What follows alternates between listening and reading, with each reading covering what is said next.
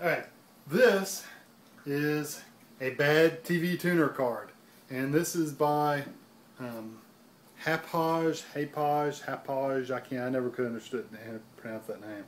It said Hauppauge. This is a TV tuner you put in your computer so you can hook your cable up to it and you can watch TV or record TV. I use Windows Media Center, works excellent. The reason I like this one's the HVR 2250.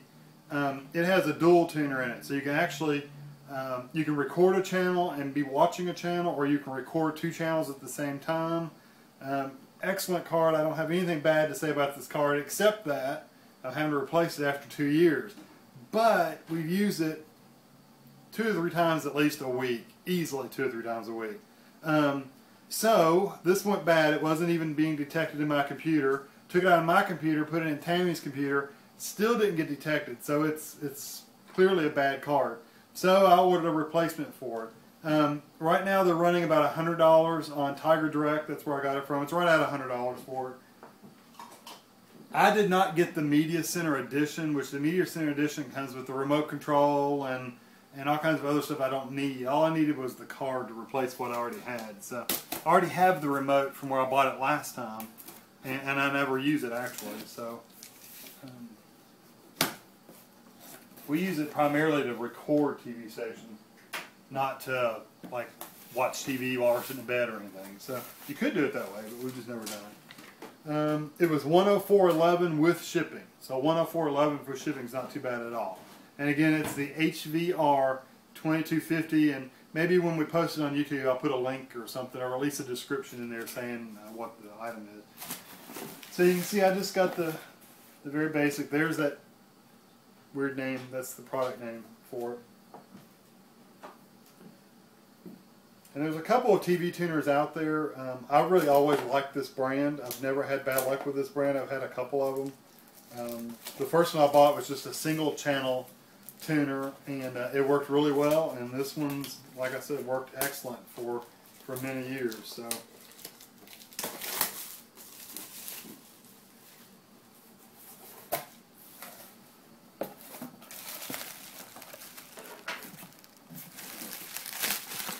And you can see there's a couple bags of stuff in here.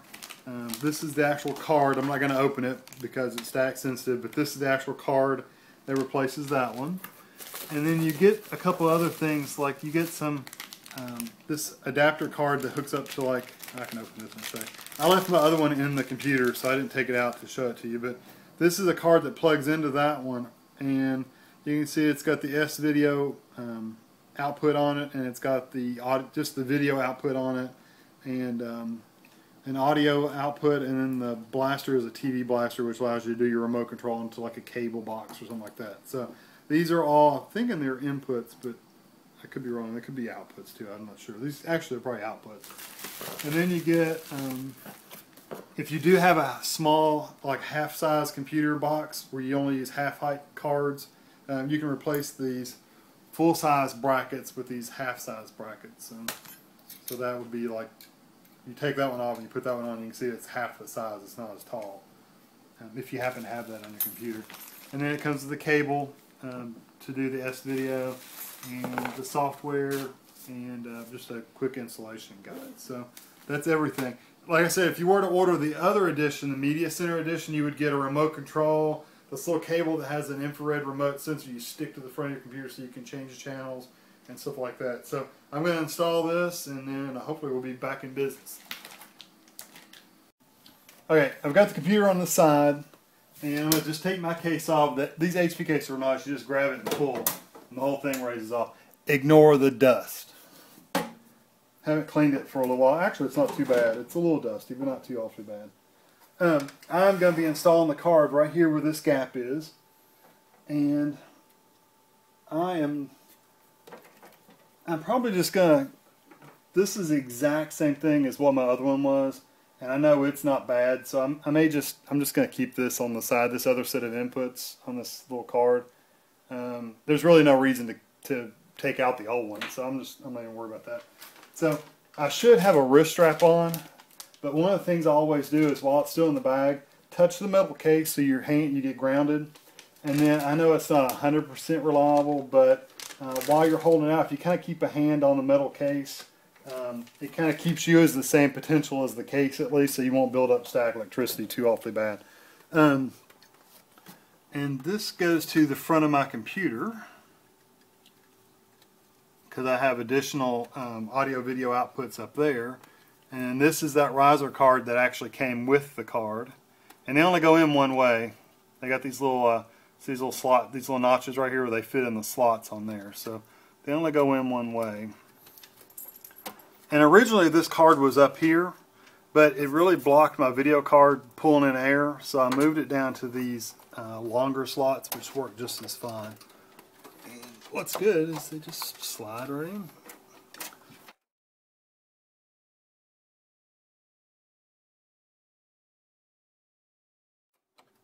This case is a pain to get the bottoms in.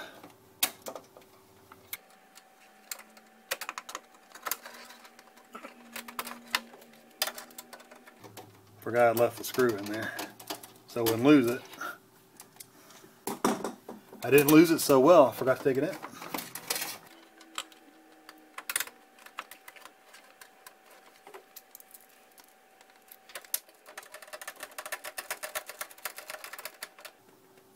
Okay, that's in there, and what I'll do now is I'll hook my cable back up to the one that's kind of up to the top, towards the top of the case. That's the one it goes into. The other one is actually for a radio. You could hook up a radio antenna to it, an FM radio antenna to it, and you can actually listen to FM radio on this as well. We've just never used it, but you could use it if you wanted to. So I'm going to hook this up, and I'll be ready to turn my computer on. Okay, we're going to turn the computer on. Hopefully it detects the new hardware.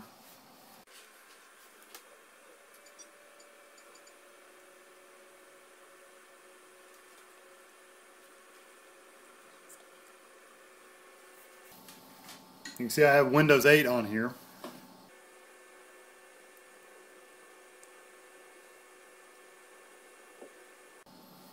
Don't email me.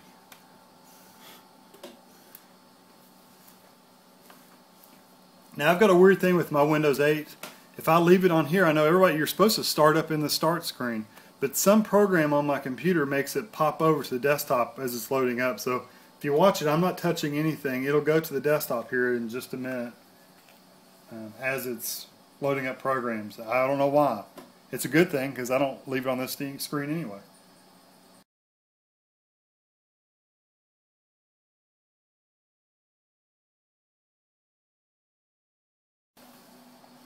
Alright, now it's booted up. I've got the actual drivers installed on my C drive.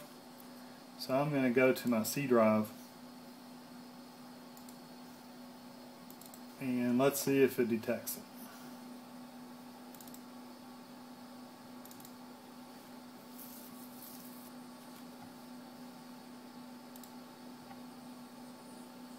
Okay, this is much better because before it just kept scanning the devices and it never found anything. This one actually found it and actually installed drivers, and it says success down here at the bottom. So that's much better than it was doing before. It says drivers has been successfully updated. So we're going to exit that. And hopefully when I go to Media Center now, if not, if it doesn't recognize it here, I'll have to install the other drivers for it. So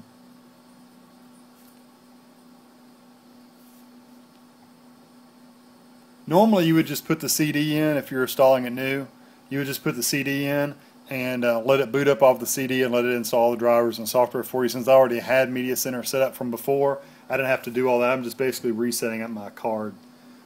So these are the steps you go through.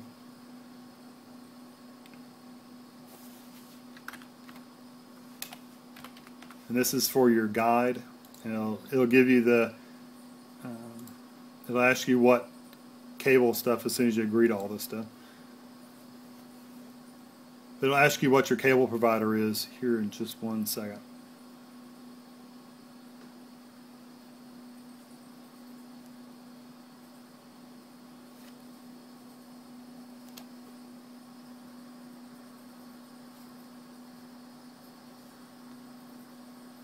And I have, you notice I've got two tuners. I've got two analog and two digital. The really nice thing about this cable, the TV tuner, is not only can you do just regular analog cable channels, what is it, 0 or 2 through like 68 or something like that, it also does all the digital channels, which is in the 100s. Now it's not going to give you like your cable box channels like ours here are like 756, things like that. It's not going to do that unless you go through an actual TV decoder box. These are just the digital channels, the clear QAM channels that your cable company may put out. Ours are like 110.2, 110.3, 110.4, those kind of things. That's what they'll set up. And you see we're in Winchester. And then it'll go start scanning stuff.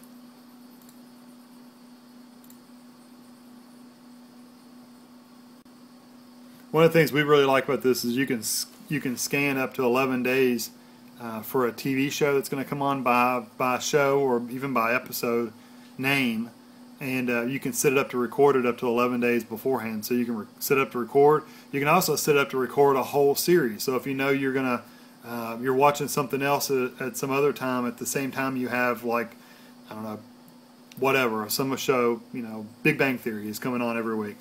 You can tell it to record all the Big Bang Theory shows on any channel, and it'll record them all, and that way they'll be there when you're ready to watch them. It's pretty neat. I love Media Center. Okay, the scan is done, and while it was scanning, I knew the card was working, so I went ahead and put the cover on my case and set my computer back upright, so that's all buttoned back up again. But you can see once the scan's complete, let's see, scanning 100% done. And then it says no channels are found, so I'll have to look at my thing to see where it's going. Something happened with my scanning, so I'll have to figure that out. Sometimes if you look though, it says it found all these channels, so let me see if it'll actually come up with the channel. We'll do Alice in Wonderland. Let's see if it's working. Yeah. So you can see it's working fine. You hit back up here, and I can also pause TV. And what's cool about it is you can pause the TV, and it'll actually, once you can do whatever, and then you can actually go back to it later. I'm not quite sure why it said no TV channels were found. I'm not sure about that. Probably because it didn't find anything above 99. They didn't find any digital channels was the deal. That's okay, because honestly, this our Time Warner cable in this area really doesn't have anything as far as the digital channels go anyway. It's really high-def versions of the regular channels, and they've never really been all that great anyway, so I'm not super worried about it. I may go back in there and try to figure out why I didn't find the digital channels, but it found all my analog channels all the way up to basically 65, and then there's a couple of local channels that are up higher. So let's see if House Hunters comes on our highest channel. Yeah. The last of the 3 bedrooms. So again, it's not digital, but it works. It works fine, and you can see I've paused it, and if you watch this little box down here at the bottom, I don't know if you can see it, but it's a little bright. But right here you can see it's still moving on. So like, let's say you had to go fix you a drink or get you a snack or something. Then when you come in, when you're ready to start watching again, you hit play, and it starts playing again. So that's one of the features I love about Media Center. I don't know why Microsoft would say it's not a used feature, because you know, I use it all the time, and many other people do. Hopefully, I got the version with Windows Media Center with Windows 8 when you can still get it for free. I'm not sure that you can still get it now for free. I think it's a $10 add-on last time I checked, but I don't know. But anyway, it's well worth getting it, and the TV card works great. Okay, if you remember, I said that it didn't, when it did the scan, it didn't find any of the digital QAM channels. Well, I did some reading on it because I forgot what I had done last time to get it to actually show up. The deal is Windows Media Center does not show you channels in the guide that aren't associated with a channel. So like, in other words, it won't show you things that aren't set up for CBS or Fox or whatever. But they're there. It did find them. It just they're not showing up. So what you do is you go under Task, Settings, and you go under TV, and Guide. Yeah, and edit channels. And if you look, see, there's all of our local channels, the ones that did find. But if you go down past all that, you'll start seeing we'll have some 60s. See, 65.5, but it didn't find a name for that channel, so it didn't actually save it. But that's one of the digital channels. I just have to remember all the 66 numbers are all of our local, like the music channels, you know, like where you can listen to big band and heavy metal and classic rock and Latin music and all kinds of different stuff. So I usually go through and add those, and give me just a second. Hopefully I'll get down to where you'll see some of them will have a little lock next to them, which means that they're encoded. You'd have to have the cable box or some kind of digital decoder to actually show those. But I like to listen to music channels sometimes, so I add those. There's probably a quicker way, but not too many more. They're like this one. See, they're locked. So if I were to try to do a preview of those, you wouldn't be able to see anything. It's actually locked. But then here's anything that doesn't have a lock on it, I pretty much choose, and then I'll go play around with them. You can actually name the channels too. You can actually go in here and rename that channel once you get done selecting it, and you could go figure out whether it's CBS or ABC or whatever. I just picked a lock one. But anyway, that's where they're at. And then once you get done, click save, and then they'll show up in your channel list then. And you may duplicate some of them, like you might have 2 or 3 KET stations around here that are on the same. Even though there's really only 3 KET channels, they may be listed. These may be all the same channel. So you just, when you go into your guide, you flip through and kind of watch them. If they're the same, just delete. Just come back here and just uncheck it. I remember having to do this the first time I set it up, and it took forever. Then I went back. Some of these will even be staticky, and you can do show preview, but it takes longer. I like to go ahead and check them all, and then I'll write down the ones that aren't working and then go back and uncheck them later. So anyway, that's where they're at. Okay, I went back to guide, and you can see that these are all the regular channels that it found before, but then if you go up, here's the ones that I checked, and it says no data because it doesn't know what channel it is, and it'll actually never have data because it'll never show the channels. But if you want to figure out what they are, if you just click on them, it'll show the channel. And this one's Big Bang Theory, which I believe that's CBS, isn't it? Mm-hmm. So what I would do is, and this is the HD channel for CBS. So what I do is, this one's, I would write it down 110.1 is CBS. Well, then if I go back to, oops, let me stop it so that's not the background. If I go to Task and Settings and TV and Guide and Edit Channels. And okay, now that I know it's 110.1 is CBS, if you go down here and click on it, right here, and then you hit Rename, and you can just say it's CBS HD. And hit Save, and Save, and Save. And then when I go back to Guide now, 110.1 now says it's CBS HD. Now it doesn't have a listing there because the guide doesn't know what channel that is. If there is a way you could go through and look at the actual listing, but that particular channel, CBS HD, doesn't actually have a listing under the guide, so just a generic CBS, so I'm just going to leave it. So if I know, though, that CBS down here, I know CBS is channel 10, not channel 10, it's channel 2. Whatever's on channel 2, the HD version is going to be on the other one. So that's how you figure it out. It's a big pain, kind of, but the regular channels work fine.